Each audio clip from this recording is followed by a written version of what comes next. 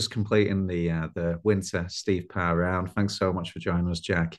Can you tell us how you feeling after completing?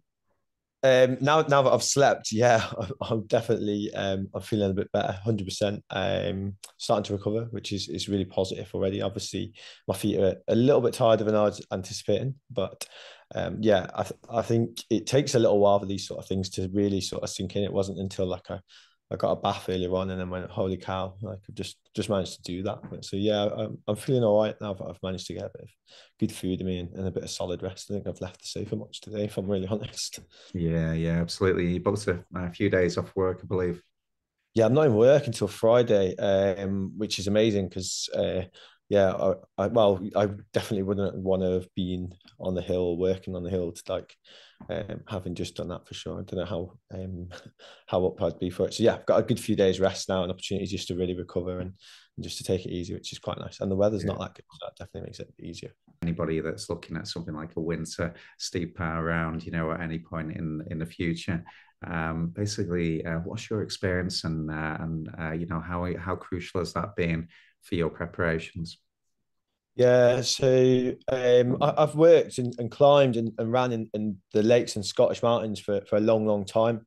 And I've been really fortunate for that. A lot of that has been sort of personal experience. So just a really good understanding of what the winter does to the mountains, particularly here in the lakes, obviously. But I've also done a winter Bob Graham very sort of about this time last year where I did an anti-clockwise round and set the sort of record for that as well. And that was a really big learning experience for me because I got an opportunity to just sort of gauge of what it feels like to run in that environment, especially over sort of winter.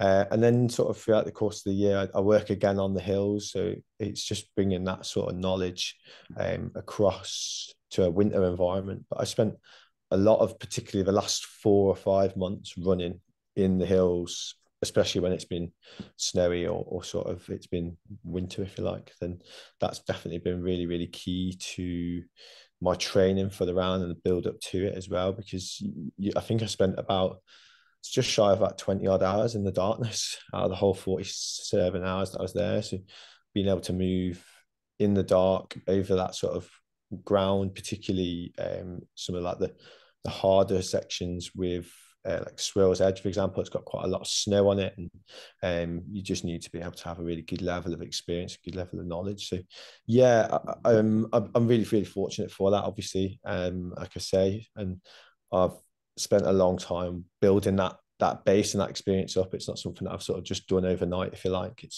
It's took a long time, and I think that you really have to think about it as well and understand that, a wet day in the summer can be a very different day to a wet day in winter because of obviously the elements and stuff like that can come for it.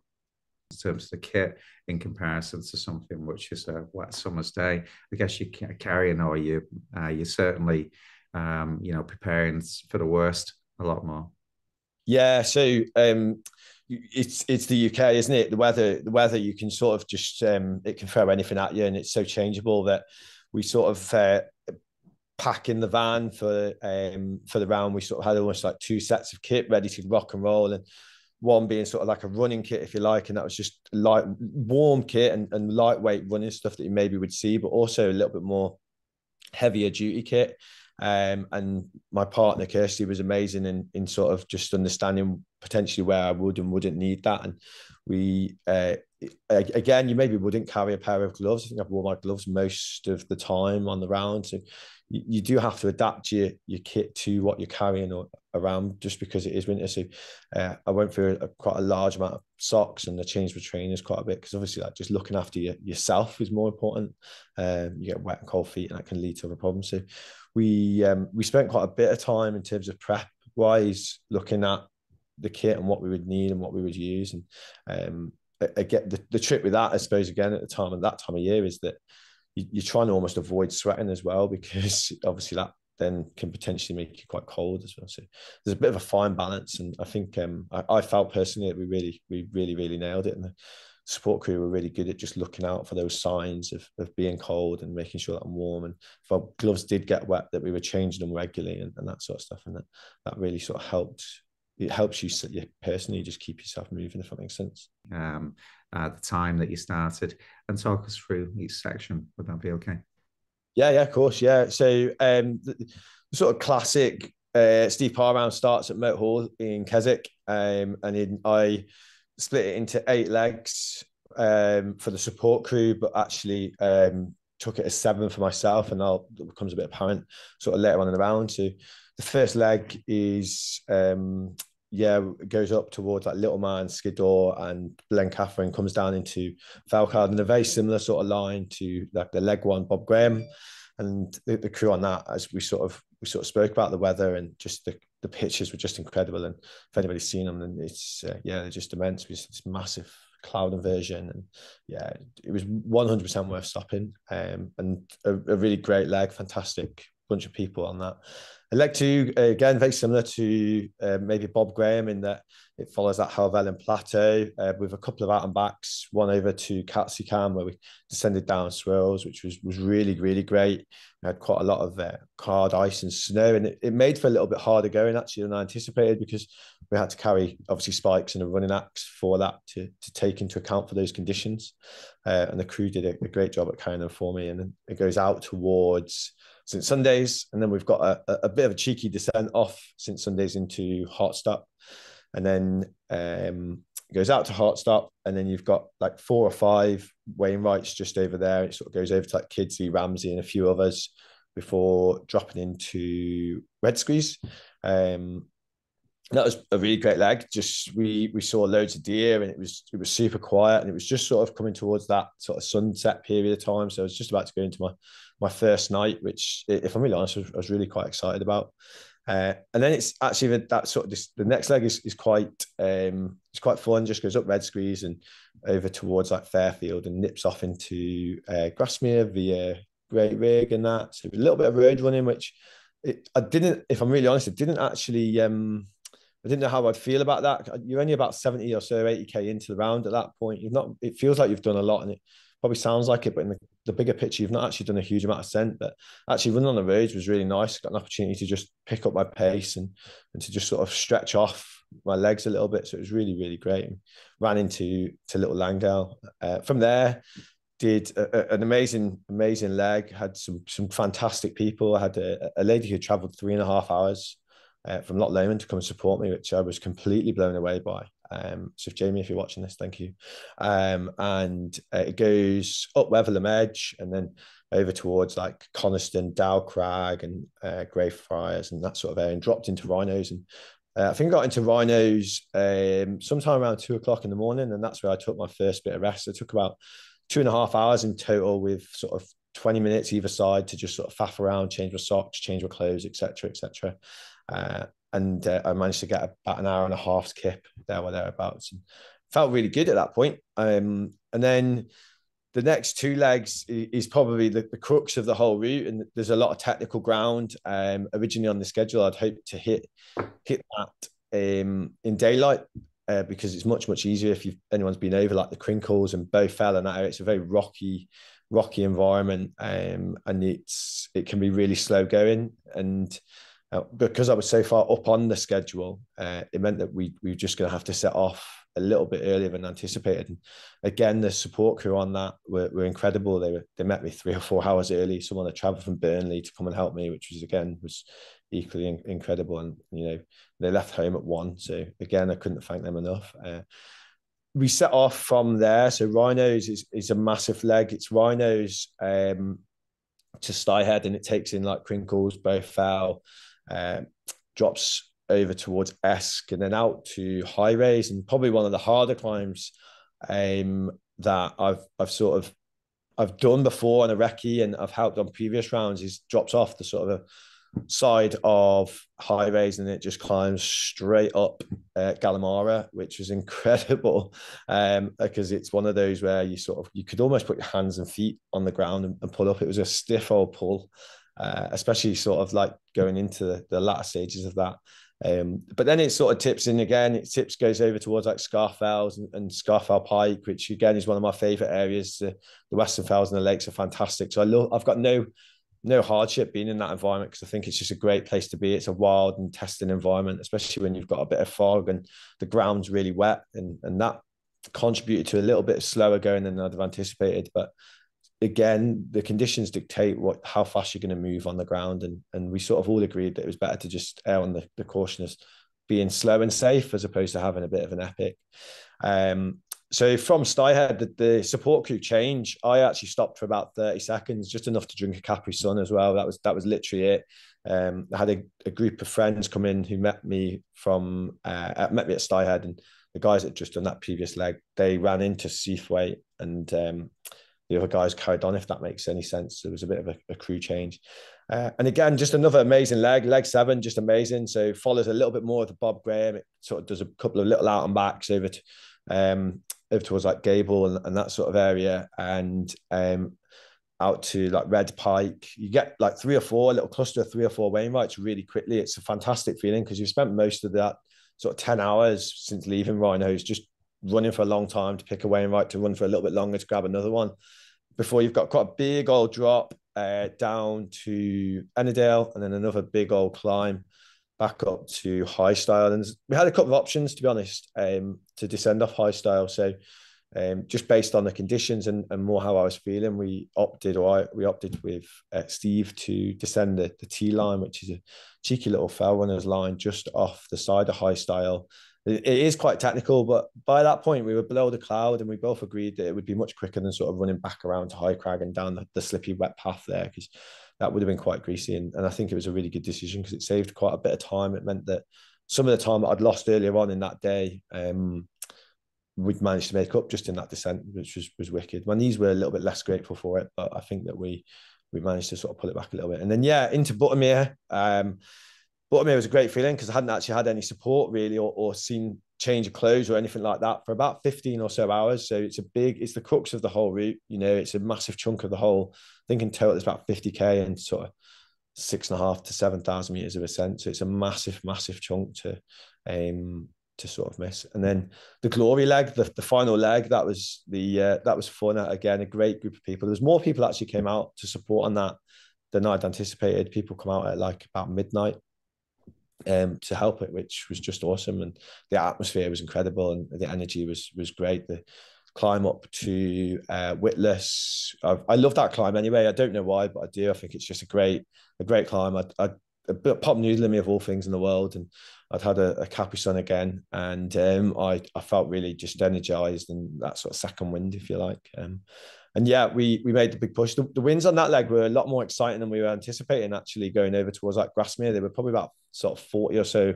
50-mile-an-hour winds, and it definitely took my breath away for a little bit because it always felt like it was a headwind. It always felt like it was blowing you back a little bit. And I think that for me personally, I was a little bit grateful for that because it just made that challenge. It made it that little bit harder. It made you that little bit more worthwhile when you got to the summit. But not to say that I wasn't grateful for the fact that I had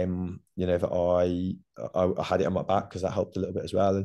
And then it's just the last few Wainwrights. You do a little cheeky out and back to Sale, Crag Hill, and then you've sort of got like Sand Hill, the other one at the back, which I've forgotten the name of, but it'll come to me before you go out to Hobgart. And then we had a nice little moment on Grisdale, which is the last peak of the round. And then it's a good sort of 4 miles or so down into Keswick. So you sort of follow a nose off Grisdale straight into Bass. And then before you know it, Braithwaite even, and then before you know it, you've just got like a 2.5 mile run into Keswick. The descent off Grisdale was tough, actually. I won't lie. My knees were feeling it. I had a little bit of like shin splints. Had sort of come about 30 before, so the team were fantastic at just keeping me moving at that point and just getting me moving when I needed. And it was great to actually pick up a bit of pace on the road into Keswick. And we finished in Keswick. I think about sort of 5:10 or something like that.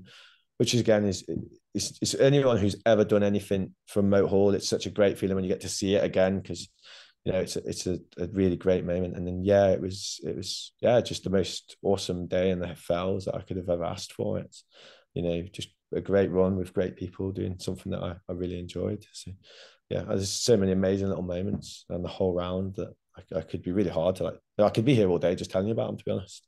Yeah. The pitches as well. The conditions look like you had a bit of everything really. You had some great weather, and then the weather kind of closed in a bit. Can you tell us a little bit about that side? Yeah. So the weather is the weather in it. Everyone loves Yeah. to whinge about the weather in the UK, don't they? And I had this like little window, and it's all luck. You know, it's all total luck. Yeah. Because if I'd set off 12 hours, 24 hours before, then it could have been a really different 2 days for sure. But the weather just made things. It doesn't make it easier at all. But No. certainly the difference in the first 24 hours to the second 24 hours was definitely showed in terms of just the pace and sort of my morale, if you like. You know, the wet and slippy rocks over sort of the crinkles and scarp fells made for tough going. And not to take, you know, not to say that it would be any easier, but obviously if it's not slippy, then it's certainly going to be a little bit easier for sure. You know, it's not as sort of miserable, if that makes sense. Yeah, the you mentioned about the spikes. Were you wearing them a lot on the mountains there, or were they just kind of coming out for the really bad conditions underfoot? Yeah, so we as part of the sort of cruise kit to carry, we set up a safety bag. Within the safety bag, we had spikes. The sort of spikes themselves were predominantly there for the descent of Helvellyn into Swirl's Edge because it can be or had been or is, shall I say, rather quite icy at the moment. I'd been up a few days before, and I've got friends who work in the area, and I've been sort of they'd been great at sort of giving me sort of on the ground knowledge of what the conditions were like. So, to be honest with you, I only used them once for that, mostly in part because the rest of the ground was either just patchy stuff or it wasn't anything that we needed to really worry about too much. Anything we did come across was really hard, and I had 3 or 4 people on each leg, so they just ran ahead and I would just follow in their steps. But in that aspect, there wasn't a huge amount of requirement for them other than for that sort of like little techie descent off swirls. But we carried them as a bit of a need, if you like. Yeah. In terms of the support crews and the paces, how important were they to you? Oh, Jesus, yeah. Like, you know, I just wouldn't have been able to do it without them. You know, there's so much that goes on behind the scenes that I think you know, as runners we don't get to see. And I quite literally put my phone on airplane mode and I had no idea what was going on. And these are people who don't, some of them didn't know me, but a lot of people did, were just instrumental in it and how they sort of adapted their plans to their day to be able to get out on time. And there's, you know, a couple of little moments where because I was up on my schedule for quite a bit, a lot of people couldn't make it and other people were sort of moving around. And a good example of that is leg 7, for example, the gentleman that came out, and he'll never forgive me for calling him a gentleman. But he, really good friend Steve, he'd already helped out on 2 legs previously. Another friend was unable to make it, and he stepped in at the last minute to help me out on leg 7, which was incredible, you know. And big believer that he potentially saved the round because I'd have had to navigate that on my own, somewhat 37, 35-ish hours in, which would have been a bit of an ask. So yeah, the crew were instrumental. They kept the pace going and just kept me moving and keeping the morale high and sort of checking in with me. I think that, you know, a massive amount of people really contributed to the wider picture, and my girlfriend as well, who just did an incredible job at meeting me at the right checkpoints and making sure that the food was ready and that we were really utilizing and not wasting time. You know, we weren't just sitting around. There was food there. The crew were running ahead a couple of minutes before the end of each leg to start that sort of transition and the changeover period. And there's a lot of that is just down to their experience of supporting on rounds as well. Do you know? So Yeah, 100%. Yeah, it was really kind of switched on. it was Really. seamless, absolutely seamless. Yeah, like crew were there, ready to go. The bags were switched over, do you know, and obviously we do everything we can from our side of things to make that as easy for them as possible. But I guess what we often forget, or I certainly often forget, is that these are people who maybe aren't training for a round, but are trying to keep up with somebody who has trained for a round at a specific pace or a specific time, and then they're carrying all the stuff that you're giving them as well. And it's hard to remember that, isn't it? But actually, everyone was second to none. They were brilliant. You know, everyone just couldn't fault people. It was great. Just Mhm. ramming gels in me or giving me something. I think a friend gave me Battenberg. Never tasted so good. Honestly, it was a phenomenal thing. Yeah, there was a couple of other random things as well where I was like, oh my God, that's just so good. Yeah, someone gave me a mouthful of like Coke. I was like, oh, this is heaven. You know, it's all those little moments, isn't it? Those little gems. But Yeah, it is. Yeah, it certainly makes a difference when you're being at it. yeah, Full belt like that. yeah, Battenberg wouldn't be my first choice. Let's put it that way. But yeah, coming down Scarfell and it was just like, do you want a bit of Battenberg? I was like, yeah, I just want the whole lot. Yeah, Like, that's that's it. brilliant. Like, 100%. Just need something else, to yeah, get into your fuel, don't you? Yeah. yeah, Um, yeah. in terms of the fell running community, it means to you to be part of the fell running community, and what do you think of the fell running community? Oh, geez, it's amazing, isn't it? There's nothing like this in the entire world. I don't think. I think that I had somebody travel from 3.5 hour drive to come and support me. I was running for less time than she was driving to support me, which I think is a testament to the value of the community within the lakes, and that people are just willing to give up their own time to come and support somebody who they don't know, um, and to contribute to their success, and often in some cases potentially at a detriment to their own personal lives. And I think I had 20 plus people, of which maybe there's an argument, probably about 10 of them I didn't know, would come out and met me in random places like Rhinos Pass at 1 o'clock in the morning to go and spend 10 hours running, across a wet, cold, mountain with a bloke who you don't know nothing about. And just, yeah, I think that it's unreal. And I, again, consider myself to be very fortunate to be a small part of that. And I think it's brilliant. Everyone's psyched. Everyone wants to contribute to somebody else's success. And I think that's an incredible thing, and I don't believe there is anything else like it in the country. Do you know? No, I agree with you there. It's there's not many things in life really that somebody will just drop everything, Yeah, and just to be up in the mountains and helping somebody else, and that's it is absolutely wonderful. I was talking about that with someone on the last leg, and we were sort of talking about supporting Bob Graham's. Last year, I did a Bob Graham, which was great. Went to Bob Graham, and sort of my promise to myself was that I was going to go and support 5 people, one person for each leg, on their Bob Grahams, to sort of give something back. And I got a message from a fellow that I was supporting earlier on in the year, and he said, "Look, I'm running a couple of hours behind schedule, and the wind's a bit this, bit that." And I think that the conversation we had was like, "Yeah, sound, don't worry, I'll be there." And he was from down south, and he said he had no. I'm trying to think now. So he was saying to me that he had less hassle getting people he didn't know from the lakes to come and support him than he had around his own. And he was blown away by the drive and the sort of the camaraderie within the foul running community across the lakes. And I think he was quite humbled by that. And it was a great leg as well. Like he did really, really well, and but it was fantastic to be a part of that. Yeah, it is something which they say, it's why one of the reasons why I always kind of like really try and jump at these interviews while it's all kind of fresh, because it's just kind of like, yeah, just seeing, kind of a little bit of a glimpse of it is really powerful. It's really quite something. In terms of the main challenges for you, in terms of basically when things kind of got tough and out there on the mountains, was there any point where you kind of like were having second thoughts or thinking, what the hell am I doing out here? Yeah. I don't know if I ever had any like moments when I sort of I felt. I mean, there's always going to be moments when you're a little bit locked into the pain cave, and you're a little bit sort of sitting in the hurt locker and that. But I don't think I ever had any moments where I thought, I'm not going to be able to do this. It was definitely a little bit few moments where I thought I could have picked better things to be doing right now. But there wasn't a huge amount of moments, and I think the thing me is about I guess I've got a couple of things I had to remember. And the first is that I've got people who don't know me, and I want to be positive and sort of make their experience as great as possible. And also remembering that they've given up the time to help me. But yeah, it's so hard and around that length because you just don't know. There's so many variables and things that can change. I think there's probably maybe one or two moments where I thought, the time is slipping a little bit more than I would like. But again, I don't. I think I just sort of tried to stay. My friends are sort of saying yesterday and this morning, sorry, I'm like going 1 minute, be like, this is really, really hard, and then he'd be like, but it's so much fun.